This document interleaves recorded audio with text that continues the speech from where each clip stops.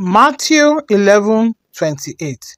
Come to me, all you who are heavy laden. This version says, all you who are weary and burdened, and I will give you rest. This is the first part of the journey with the Lord and Savior. Mark chapter 1 verse 17. The Lord YESHUA said to them, follow me, and I will make you fishers of men.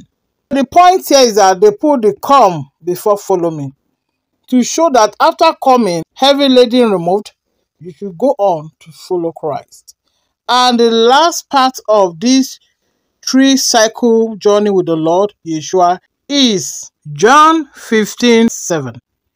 If you abide in me, and my words abide in you, ask whatever you wish, and it will be done for you. Abiding is to remain in Christ and to remain trusting, believing genuinely in the words of Jesus Christ, YESHUA. So now, dear brethren, in your journey with Christ YESHUA, where exactly are you? Are you still coming? Or you are coming and following, or you've gone on to abide in Christ? If not, the answer is before you. Shalom.